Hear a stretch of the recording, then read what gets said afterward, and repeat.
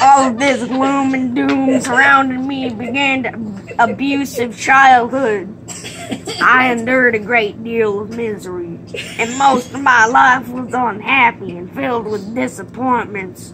I began to live in vague fear and dread the future. Now he's doing a street person. I had not been taught to let go of what was behind. I had to rejoice in what I had now and the good things that go on in my life. I focused on the past and what my life had.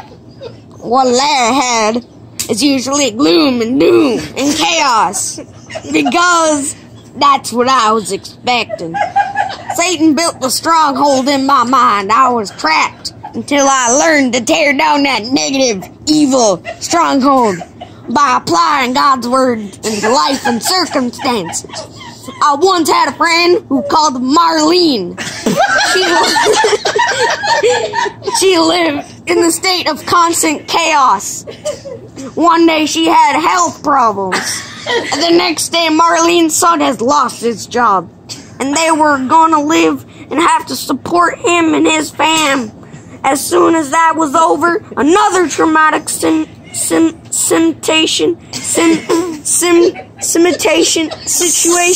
would erupt. Marlene was over, but another traumatic situation would erupt. Marlene was a Christian, but she lived in fear of bad news. Marlene would have not known how to live a life that was not filled with chaos.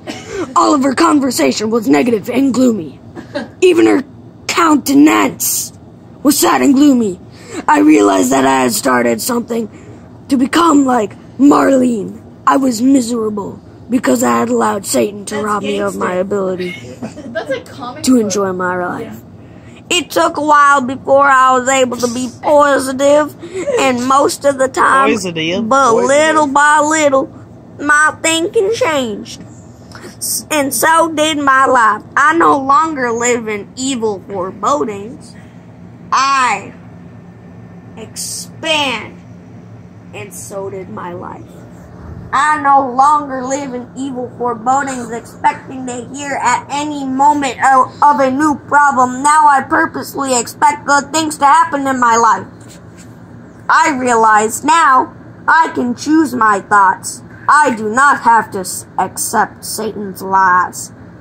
Like everyone else, negative things do happen to me from time to time. But I don't become those negative because of them. I remain positive, and that helps me enjoy my life in the midst of the storms. Okay. Yay! Now you pray. Now read the prayer to us, because we have to say the prayer. Pray, boy! Do we have a translator?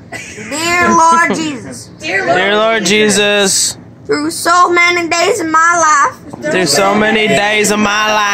I've been robbed of joy and contentment by evil. I've been robbed of joy and contentment by evil forebodings. As those feelings come to me, please remind me that you are in control. You're in control. Help me to rest in you and rejoice in your power in my life. Amen. Help me to rest in you and rejoice in your power in my life. Amen.